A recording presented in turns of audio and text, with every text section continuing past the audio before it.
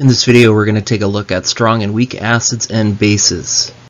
So we'll start with strong and weak acids here. So the first thing we need to know is that acids are said to ionize when they're placed in water, and all that's referring to is how they break up when they are put into water. So we look at strong acids, we say that they completely ionize or break up. The word completely is important here. So an example of that could just be hydrochloric acid. So it starts as hydrochloric acid and it breaks into its two ions. So the opposite of that would be a weak acid, and these ones only partially ionize, partially being the key word, or break up into their ions. So an example would be acetic acid here. You can see this double arrow, and again we do have our ions. What this double arrow means is that acetic acid breaks up into the two ions then find each other, they go back to acetic acid, then acetic acid breaks down, and it's just a continuous loop. So here's a graphical representation. So before ionization here, you can see the type of arrow we use, and we've got two ions floating around. When we've got a weak acid, again you can see the arrow we use, but now we've got three things in our solution.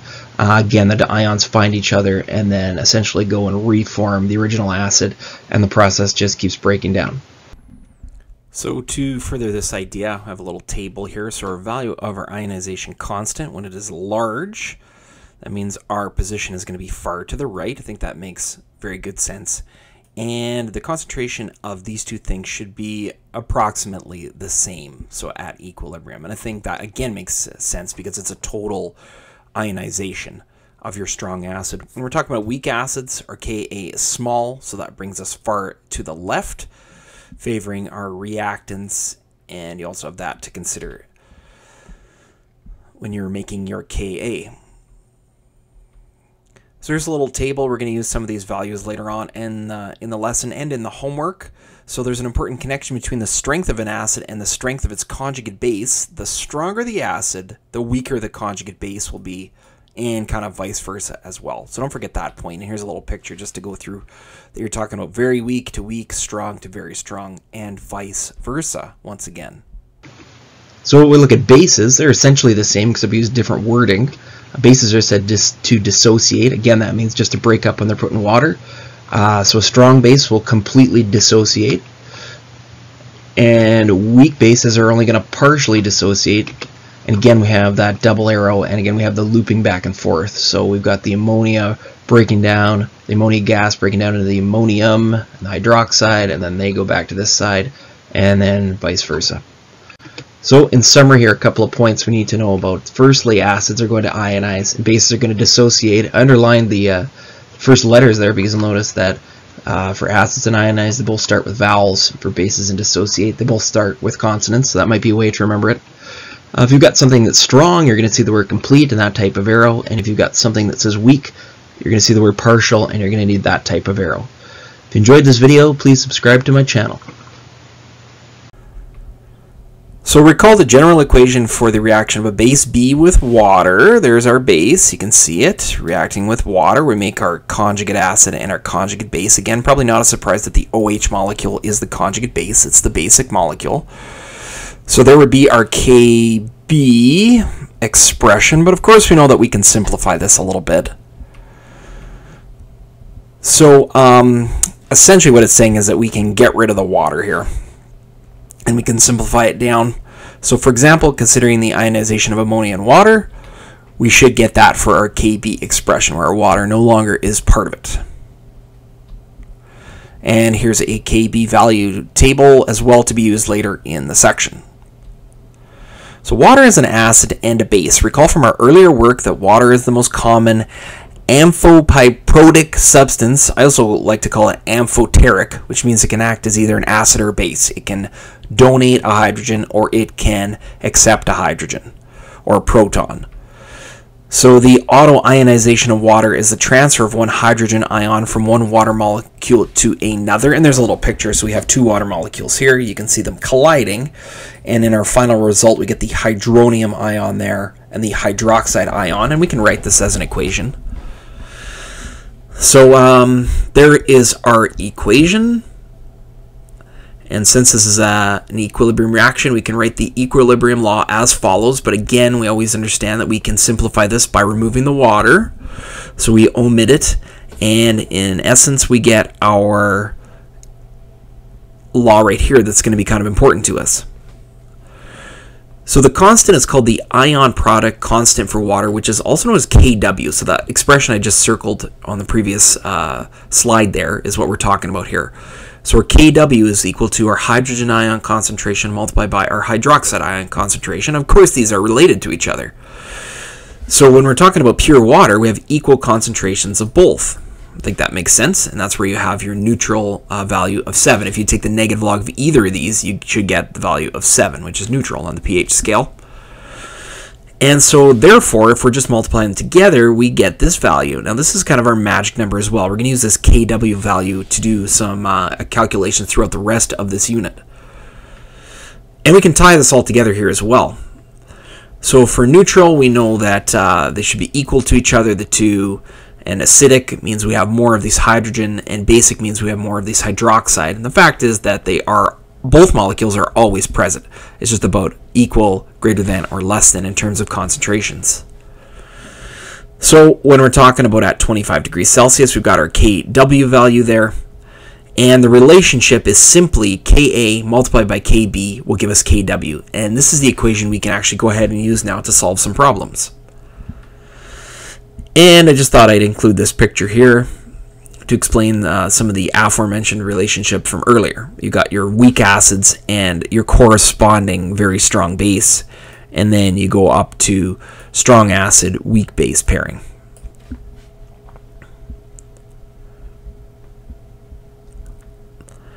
So hydrofluoric acid, HF, has a Ka value of 6.6 times 10 to the negative 4. I took that off the table that was earlier in the video. What is the base ionization constant, Kb, for the ion F? So again, we got our pair here. That's why we're pairing these two up. There's our conjugate acid-base pair. So first thing I would do would be to write my Ka from the question. We can't forget the Kw value is now a constant, a known value. And of course, we're trying to solve for Kb, so we can write our formula down. We can rearrange it, dividing by Ka. That will give us our value for Kb, so then it's just a matter of putting our values into the equation and then dividing on our calculator and finding what our Kb value is going to be for this problem. In our lesson today, we're going to look at something called the pH scale. So what is that? Well, the pH scale measures and compares the number of hydronium ions, H3O+, to the number of hydroxide or OH ions in a solution. So what I'm saying here is every time we have a solution, we have both the basic molecule present and the acidic molecule present. Well, how is that possible to have both of these acidic and basic molecules present in a solution? Well, let's think about this. If we take the hydronium ion and we add it to the hydroxide ion, and we just do a little maneuvering around here. Let's take one of those hydrogens and stick it over there. What do you make? With this double arrow, we technically are going to make two H2Os. So what this is saying is that every time we have water, it's going to break down and make these two molecules, and then these two molecules are going to find each other and they're going to make water, and it's just going to cycle along here. So every time you have water present, what I'm saying is you have a certain quantity of hydronium and hydroxide ions present. Before we move on here, just want to point out something. You ever notice the pH scale title up here? It's a small p and then this capital H. Well, what this capital H is really standing for is it's really standing for this H3O+. It does say the pH scale is measuring and comparing hydronium ions. So technically a way to write this would have been the pH3O+ scale. Of course, that doesn't look very good. But the pH scale, the bottom line here, is all about these hydronium ions. Okay, so what is this pH scale all about? Well, it's got some key numbers here, 0, 7, and 14. But not only does it have these numbers, it also has every number in between.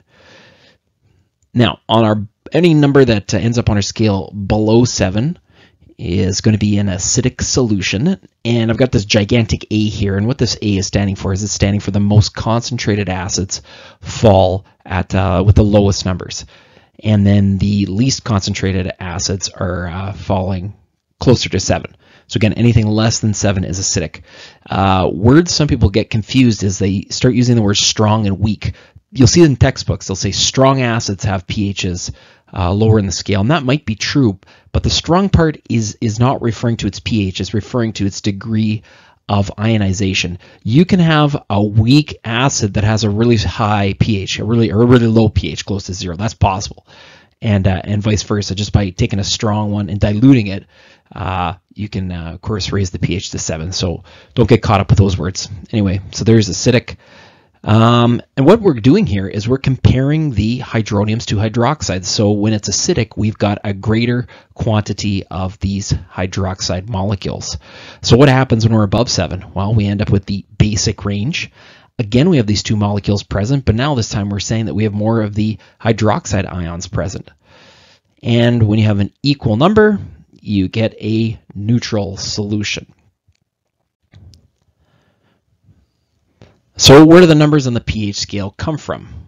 They come from something called logarithms. This is sort of a complicated math thing. You don't really need to understand how they work. I'm going to explain it here. You just need to be able to use a log on your calculator. And I'm sure you've seen this button on your calculator before, called the log button. That's the one we're going to need here. So if you grab your calculator right now, I want you to try something. I want you to type log 10 and hit the equal sign. Now, it depends on your calculator. Sometimes you might have to type 10 and then hit the log button, or sometimes you can just type log of 10. But if you do this properly, you should get the answer of 1. So that's our first experiment here. Now I want you to try and figure out what the log of 100 is. And if you type that in, you'll find that you get the answer 2. Let's try this one more time. What's the log of 1,000? You get 3. So it's not necessarily the number of zeros. What's going on here, and again, this is where it might be a little complicated, is what we're saying is that we want to take the number 10 and rearrange it to have a base of 10, and then the exponent is actually going to be our answer. Probably makes a little more sense with the second one. So 100 is also equal to 10 squared. So that means the log of 100 would be 2. And lastly, 1,000 is equal to 10 to the power of 3. So the log of 1,000 would be 3. Again, it's not integral, you understand that, but we will need the log button here as we get into this stuff. So it's all based on the power of 10. We've gone up times 10 each time, and this is what our scale is based on. So if we jump back to this, and we take a look down here at the end of the scale, if we have a solution with a pH of 14 and we're going in the direction of 13 here, what we're doing is we're actually getting 10 times more concentrated for this hydronium ion. This all depends on which direction you're moving on the scale here. But as we go down here, the numbers get lower. What we're doing is we are increasing each time, times 10, the hydronium concentration. And it's just getting stronger and stronger and stronger and stronger and stronger and stronger until we're essentially off the scale here. So our quantities, if you're comparing something from 14 to 0, well, we just have to times 10 times 10, all these multiplied by 10s, and that's how much stronger your solution will be. So this is where our formula comes in.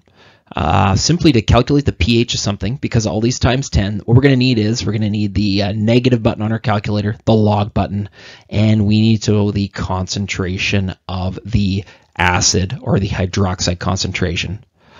And you'll see this also written like this. It might just be H+. They mean the exact same thing. Probably in textbooks, it's more common to see this one than this one, but the H3O hydronium is more correct. So let's see how this works. So let's determine the pH of a solution of an acid, HCl, with a concentration of 0.075 molar. Again, that's moles per liter. So all we need is our log formula. And we know our concentration. Our concentration is that value, so we're going to plug it in here. Let's jump over to the calculator, and I'm going to show you how to calculate this now. So once you've figured out how your calculator works, for this one on Google, I need to just type negative and then log, and then our answer 0.75, and there we go. So we'll round that number and continue on here. So as you can see, we've arrived at the answer of 0.125. So where does this put us on our scale? This should put us it's just above 0 here. So this is extremely dangerous, this solution. It is very acidic. Let's try another problem here. Let's determine the pH of a solution when 3 grams of NaOH are dissolved in 100 mils of water. This one's a little different. We don't know the concentration off the bat. So we're going to have to do a little calculation. So C equals N and V. So what do we know here? We know our volume is, well, it's not exactly 100 milliliters, it's 0.1 liters. Don't forget we're working in liters. And this 3 grams is nothing right now. What we can do is we can turn it into moles though. So let's find the moles of sodium hydroxide. Let's write our 3 grams of sodium hydroxide. And to the old boxed expression, we're going to have 1 mole over 40 grams of NaOH. Cancel out the grams of NaOH, becomes 3 divided by 40, and we get an answer of 0.75. So let's write that in for our moles. And now we're just about ready to do our concentration. So there's our formula, C equals N over V. Plug our 2 values in, and we get a concentration of 0.75 molar. And now we are ready finally to find the pH, because now we have a concentration. So we'll write our formula. We'll put our 0.75 in. I'm not going to cut to the calculator now because this is actually the same number we had before. So our answer is the same. Or is it? Let's see here. So this answer would put us right here. Now just to prove this is the same, I'm just going to flash back to that previous question. There it is. It's the exact same values, the exact same answer. But how could it be the same answer? This problem was about hydrochloric acid. The problem we're doing is about NaOH. Does this answer here make any sense? Could our basic solution have a pH of just above 0? Answer is it cannot have it. Something weird is going on here. This is the point in the lesson where I turn to the class and I say, well, if this answer doesn't make sense, can anybody guess what answer might make a little more sense? And usually one person in the class will say, well, shouldn't our answer be closer to the end of the scale? Shouldn't it be right near 14? Because this base is very concentrated. We're finding concentrated bases down at this end. And I say, yeah, that's exactly it. And so exactly what do you think it is? Just take a crack here. And usually someone will say, well, it's probably just what we're going to do is we're going to take 14 and we're going to subtract our answer. And that is exactly correct.